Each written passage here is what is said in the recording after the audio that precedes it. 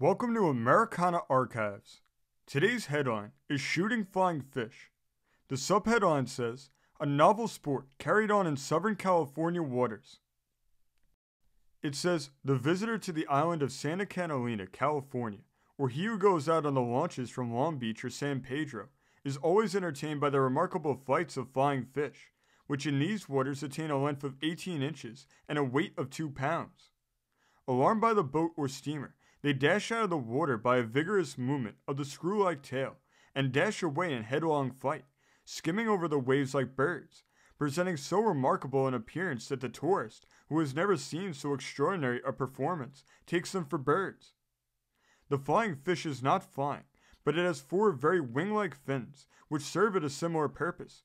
That is, it hurls itself out of the water by the aid of its tail, and then using the 4 wing-like fins as parachutes, goes soaring away, covering a distance of 1/8 of a mile. When the inertia fails, the tail of the fish drops, and the moment it strikes the water, it begins a violent twisting, which sends the fish into the air again, and by repeating this, the fish is able to cover the long distance.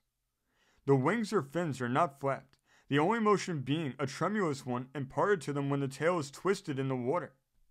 As the boat glides along, these fish start from the water and go soaring away on either side, and it's then that the sportsman, sitting in the boat, has an opportunity for some novel sport.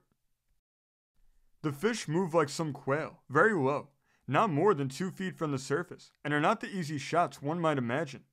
They move rapidly and appear to rise and fall over the waves and go sweeping along in graceful curves. Sometimes 4 or 5 are in the air at the same time, and the good shot can bring them down to the right and left. All that's needed to carry out the idea of quail shooting would be to have a dog. But there is a sea dog that flushes this attractive game, the agile tuna. The flying fish is its legitimate prey, and big schools come sweeping in from the deep sea, driving the schools of flying fish before them, chasing them into the air, 6, 8, 10 feet, giving marvelous exhibitions of lofty tumblings. At such times, the flying fishes are crazed with terror and leave the water by scores and hundreds. They fly into boats, out upon the dry beaches, strike boatmen who happen to be in the way of their headlong flight, and present a most attractive appearance to those who have never seen a flock of ocean flyers in the air, with fish 6 or 7 feet long, pursuing in a series of leaps or jumps. Sometimes the tuna chases the flyer along just below the surface, catching it as it drops, a cloud of foam alone telling the story. This article was originally reported from Santa Catalina.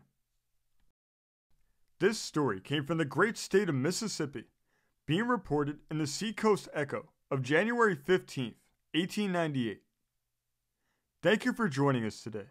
If you want to continue to uncover all of America's lost and forgotten history, now remember before you leave to hit the subscribe button, hit the notification bell, and remember to like and comment below. And we will see you next time on Americana Archives.